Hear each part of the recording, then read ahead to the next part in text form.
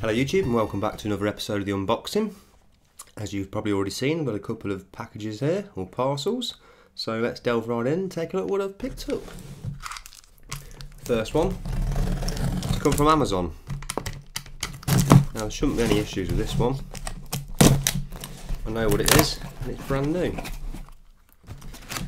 And I ummed and ahed about this, but they were running out of stock, so I thought I'd jump on the bandwagon before they'd all gone. And it is a brand new PlayStation 2 DualShock.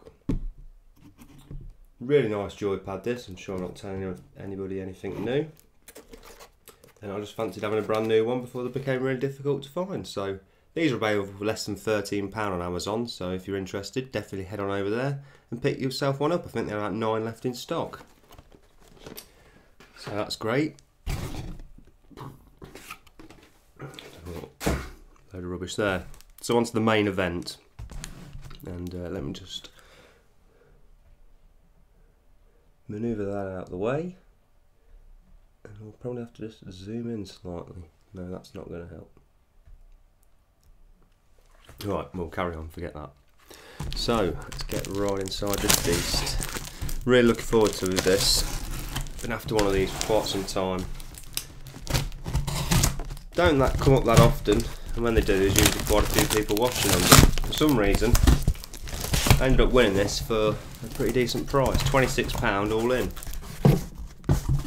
So I was rather pleased.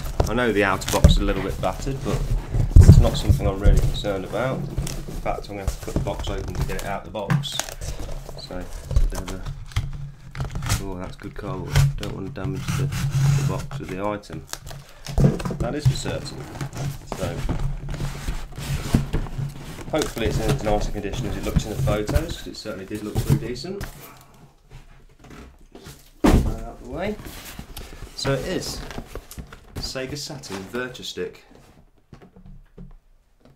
It's probably not going to show up, but there is a bit of wear on the box, as you would expect, but it doesn't look actually as bad as it looks in the pictures, to be fair. So let's get it in shot.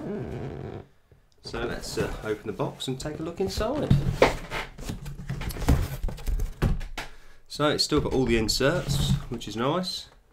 No poly bags, but you know, what do you expect? The instruction manual is still in its bag, so that's a nice little touch. And the main event does look pretty nice. So out we come. Wanted one of these from the Saturn, because to be fair, it's just not the same playing on a joypad. Especially when you've got games like Layer Section, you know, you want an arcade stick, definitely. So there we go.